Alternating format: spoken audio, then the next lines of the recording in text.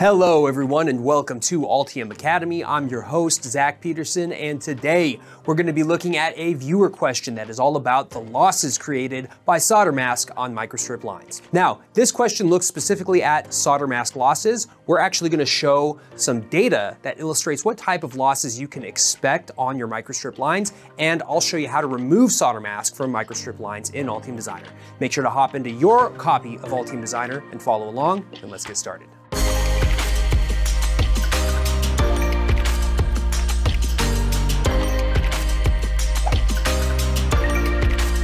So before we get started, let's take a look at that viewer question.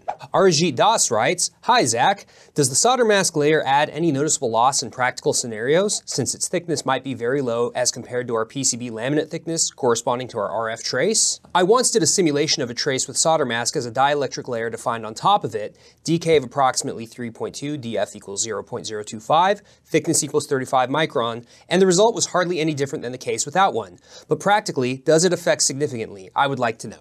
The answer is yes, it actually does have a practical effect, and whether or not you notice the effect of the solder mask depends on the frequency at which you are operating. In some cases, you could have such rough copper in your simulation, and I don't know if you used rough copper in your simulation, but if your copper is overly rough, it could actually create so much loss at certain frequencies that it could be difficult to distinguish the case with solder mask versus without solder mask on rough copper. So first, let's look at the typical material properties of solder mask in PCBs, as well as what the expected thickness values are. And then I'll show you some data that actually outlines the level of losses that you can expect when you get to progressively higher frequencies. So let's look at the typical cross-section of a trace with solder mask.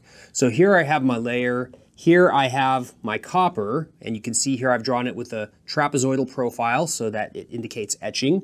And then above that we have our solder mask, and it essentially goes kind of like this. Now the solder mask layer, of course, only sits on the top layer, and then at some distance below the trace we have our ground plane, and this defines our microstrip trace. So here I have the copper, and coated onto the copper is of course our solder mask. So this thickness of this solder mask in the areas farther away from this trace is specified under the IPC-SM-840D standard. And that thickness here in this region away from the trace is generally specified to be greater than 1 mil thickness. Now here in this region where the solder mask wraps over the corner of the trace, this dimension can be very small, and it can actually get down as low as maybe about 0.3 mils in this region where it wraps over. And then here, above the trace, the solder mask thickness can go down to about 0.5 mil. So the effect of losses varies where you look along the trace.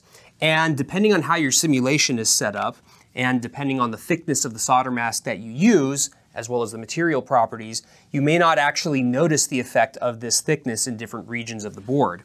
And you may not actually be able to see the losses. Now, remember, this thickness variation is important because the electromagnetic field exists everywhere around the trace. So if I just start drawing out field lines, you can see here where all of the different field lines start to converge and terminate at the ground plane, and they do pass through this solder mask everywhere. So whether or not the solder mask actually affects the strength of the electromagnetic field depends on two parameters. It first depends on the DK value and then the DF value. And these values vary depending on which type of solder mask material you're using. So there's an IPC Apex paper from 2016, and they looked at material properties in that paper for two different solder mask materials. One that was kind of a standard run-of-the-mill solder mask material with DK of approximately 4, and then DF value of approximately 0.02. And these were tested at 1 megahertz. Then they also looked at a low-loss version. And the low loss version, I think, is closer to what the question is looking at. In that low loss solder mask material, they have DK value of approximately 3.5, and then a DF value of approximately 0.008, so about half of this. So this is the range of different values that you could see in different commercially available solder masks, and they could even be tested at different frequencies. Here, these values are at 1 megahertz, but in this low loss version that would be intended for like a high-speed PCB or an RF PCB operating at lower frequencies, these were tested at 1 gigahertz. So if you are going to do any simulations involving solder masks, just make sure you have the right data from the data sheet and make sure you know at which frequency that was tested, because sometimes a simulator will try to model the effect of dispersion in these material parameters over a broad frequency range. And it will do that by knowing, or by having you input the different dK and dF values at a specific frequency, and then it will extrapolate to all other values within your simulation using a well-known dielectric model, usually like a wideband Debye model or some other model. And that's especially the case if you then place a dielectric layer on top of this trace and try to do the simulation. So now we have to ask, what happens if we remove this solder mask? If we remove the solder mask, we have an exposed copper trace. And that exposed copper trace could, of course, get oxidized or damaged. And so we would like to protect that trace to some extent.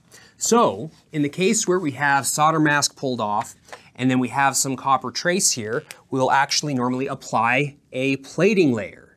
So the plating layer also affects the losses, and specifically the type of material used to build up that plating will have an effect on losses. So in general, where we have this exposed microstrip line and we have a plating applied to it, we would like to avoid, where possible, nickel-based platings. So the reason we would like to avoid nickel-based platings is two reasons. First of all, nickel is ferromagnetic, so it increases magnetic losses, or the losses in the magnetic field during propagation along the trace. The other reason that we like to avoid nickel-based platings is because nickel, when used as a layer to bond to some other metal, can increase the roughness of that other metal that it's bonding to. So it can create a rough layer in this plating material. And of course, if you increase the roughness, you then increase the losses. So how does this all compare to a solder mask versus the exposed plating? Let's take a look at some data that actually compares all of these different materials, and we'll even see an example of the roughness that we can expect in a nickel-based plating. So this slide is taken from one of the presentations I've given in the past, and what this slide is showing is a comparison of different plating materials in terms of their losses. And so all of the different plating materials that are typically used in different types of PCBs are shown on the right, and this brown curve here corresponds to the solder mask. Now here on the left, you can see some examples of the roughness that's created when you have nickel gold layers deposited on copper. And these microscope images were taken from this paper that I have cited down here at the bottom of the slide. Now for a moment, I just want to compare what's going on here on the right-hand side with these graphs. So what you can see is that really low frequencies, when you're at about 1 gigahertz, there is a difference in losses, but it's so small that you really don't notice. It's not until you get past about 2 or 3 gigahertz that all of the losses start to really get different with all of these different plating materials. On the right-hand side, you see with OSP, Organic Solderability Preserve, and immersion silver, you have losses that are basically the same as the bare copper with no solder mask applied. Now, if you take the bare copper and then you just add the solder mask, you get this brown curve. So this is where you'll start to see some really significant differences if you start looking at really high frequencies. Now, interestingly, solder mask produces about the same level of loss as immersion tin. And you can see that here with this green curve. And then once you get to the nickel-containing plating materials like NPIG and ENIG, then you start to see really significant losses. And then you can see here that they approach about a 1 dB per unit length difference. So this is in 1 dB per inch difference between ENIG and some of these lower loss platings. The moral of the story here is, if you want to ensure that you have low loss on your exposed microstrip lines, you need to select the proper plating, and you should probably avoid nickel-based platings. So, should you use immersion silver? Well, one of the problems with immersion silver is that it tarnishes. What about OSP? One of the problems with OSP is that it has a short shelf life. So you need to weigh your different options when you're looking for an appropriate plating for an RF board. I would suggest immersion tin as one alternative if you are using very lossy solder mask. Of course, the other option is to just go with a lower loss solder mask. You can check out some lower loss solder mask options on the internet and make sure to refer to the presentation that I have linked in the description. That link goes to the IPC Apex presentation, and in there you can see the specific solder mask material that they measured and qualified as a low loss solder mask material. So now that we have a comparison of the losses that we can expect with solder mask versus platings, let's take a look at how to remove solder mask from microstrip lines in Altium Designer. I'm inside of our power amplifier module project that we've looked at in several other videos.